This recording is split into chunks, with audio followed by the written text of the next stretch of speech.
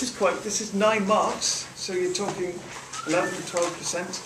Question 9, use logarithms to solve the equation. Question 8. That's given there. It is question 8. good work with numbers. Okay.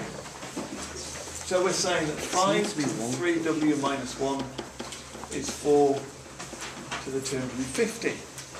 Yes. Just a little thought. Why do they choose such big numbers here? 4 to the power of 250. That's massive. Why have they chosen a number that big? Any ideas? So you can't just try and work it out. So you can't. You try and put 4 to the power of 250 into your calculator, and I think it's going to say math error because I think it's too big for your calculator to deal with. So they're deliberately forcing you to do stuff with actually working it out. So what we just said, we take logs of both sides. Log. You know log? That log of 10? That's log base 10. Just write log. Yes. Thanks, Harry. And then bring down the powers.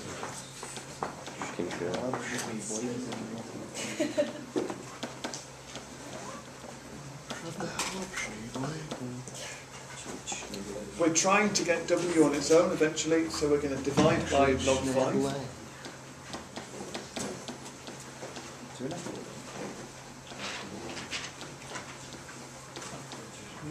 And it's helpful, log 4 and log 5 are going to be long, kind of messy decimals, so it's better to leave them in this form until the end when we can put them straight into the calculator in one go. Rearrange this again. We're going to add 1.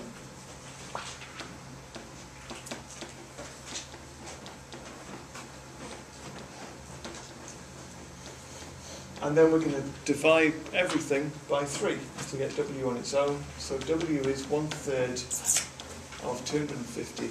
What have you done minus 1 for? Of log 5. So take it over. You're absolutely right. Why have I done minus 1? Plus 1. It should be plus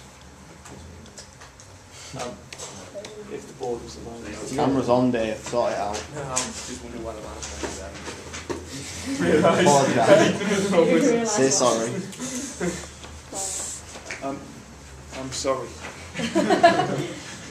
Okay, somebody with a calculator is going to type that in using buttons and stuff. Wait, are we just going to wait while you... You do make too much eye contact. Do it in front of Who?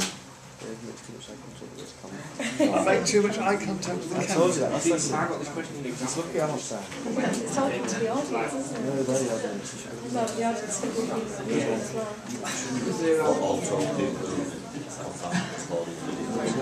No one. Realistically, no one's ever going to watch these again. Okay, Do you scroll over something? Dave's got an answer. What? Not Steve.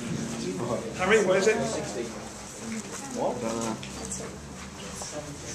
Max? 72.1. Good Do you work. draw that all in at once?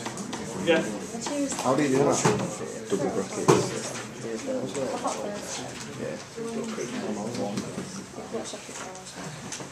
Not just one. Wow. Okay. That was 5 marks.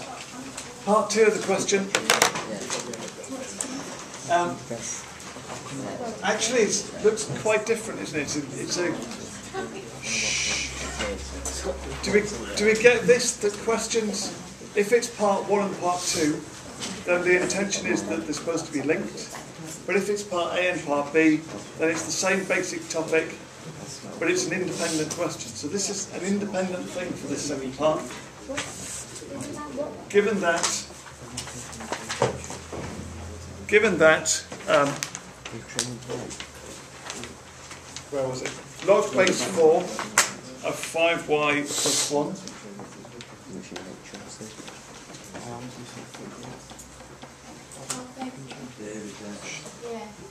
Sorry?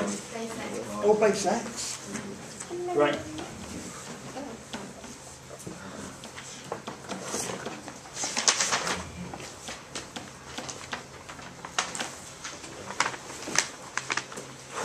Ooh, okay. Express y in terms of x. So we need to end up saying y equals.